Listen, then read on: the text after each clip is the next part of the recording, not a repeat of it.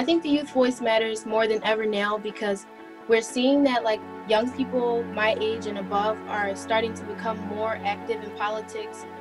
The more voters we have, the bigger step we can take, and also voting on each level. Our president can't make all these decisions, and a lot of things I see people posting about oh, defund the police, those are local elections that you have to vote in. Those are city officials. So pushing the presidential election because there's so much excitement and so much media coverage about it, but also using that energy to make sure people continue to vote.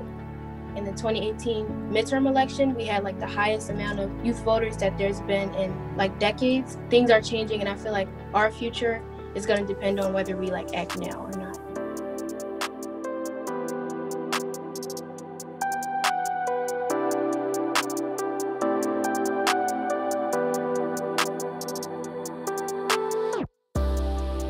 Vote That Jawn is an initiative to use the power of youth voice to talk to other youth about voting, their advocacy after voting, as well as their connection with each other around their democratic engagement.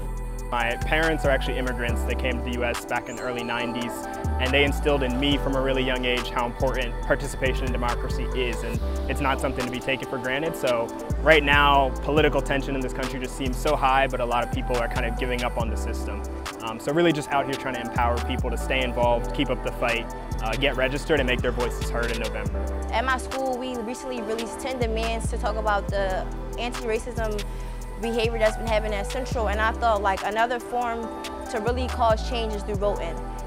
You're not going to get any change unless you put people in office that can enforce these changes and that actually care about you. And I feel like a good way to do that is by voting. I want to vote people into office who are going to enforce laws that represent and are for my people and people that look like me. The more you think everything is fine, the least you need to engage. Also, the more you think nothing's fine, the more you think I can engage. Both those things endanger democracy because we need young people saying, oh, hey, I'm in it. I'm super proud of the collaborations that have happened on the ground in Philadelphia. So between Vote That Jawn, Philly Youth Vote, and CMAC, we have been able to do something really special. And I think that we're going to get a lot of young people engaged civically, where before they may have shied away from it. When COVID came, quarantine happened, and so we had to quickly evolve into a digital space. We would come up with ideas for social media or just creative spaces like writing or podcasts, and we would do Instagram lives. All this stuff surrounded around voting and voter education.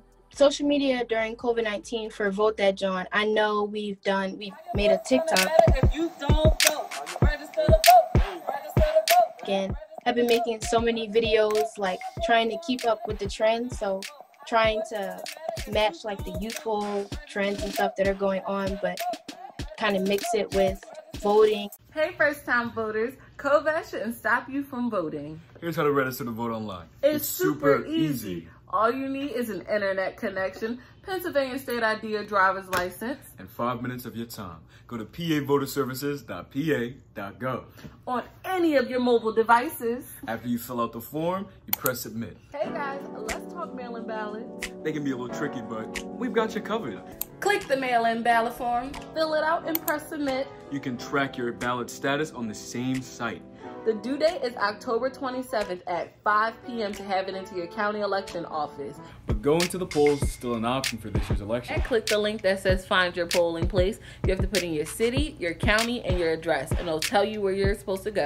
Election day is on November 3rd. The polls open at 7 a.m. and close at 8 p.m. If this is your first time voting, you need to bring an ID.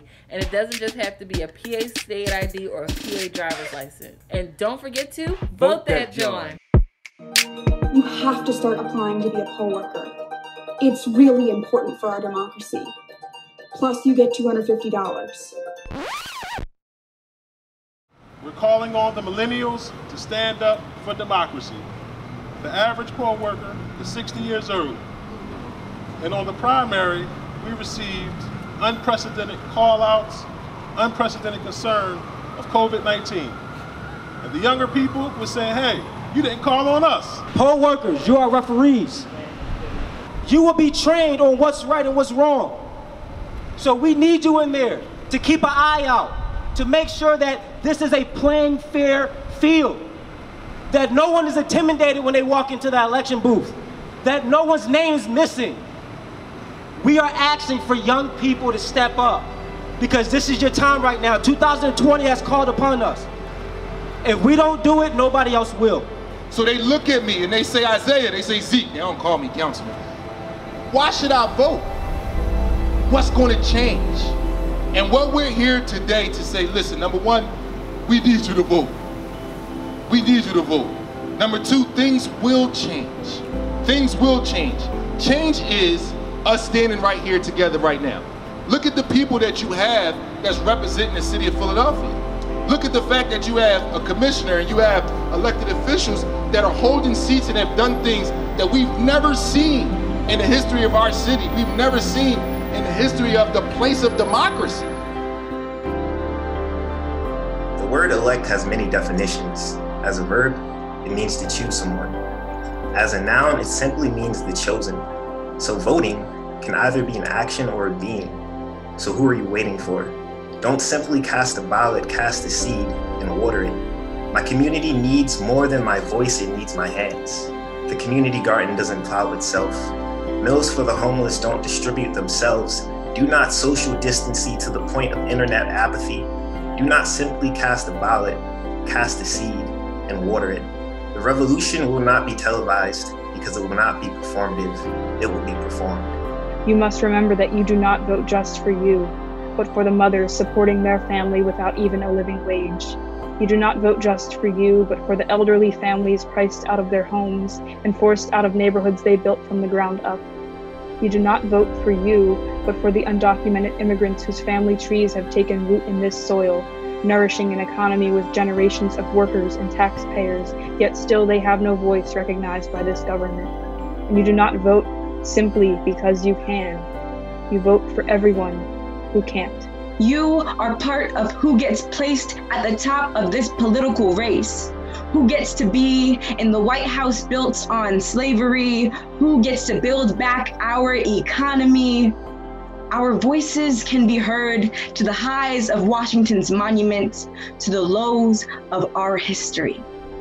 We've protested for the right to vote. We hold the power to put people in power. We are demanding equal rights, fighting for our lives, losing loved ones, being shot down. But we still have a shot. And this choice is our voice.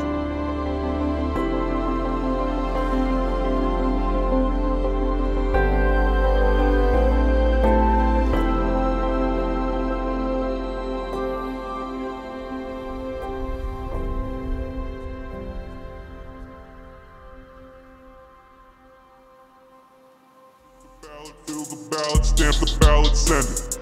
Get the ballot, fill the ballot, stamp the ballot, send it. All hands on deck, get your vote by mail request. VoteThatJawn.com, vote is power, go and get it. Get the ballot, fill the ballot, stamp the ballot, send it. Get the ballot, fill the ballot, stamp the ballot, send it. All hands on deck, get your vote by mail request. VoteThatJawn.com, vote is power, go and get it.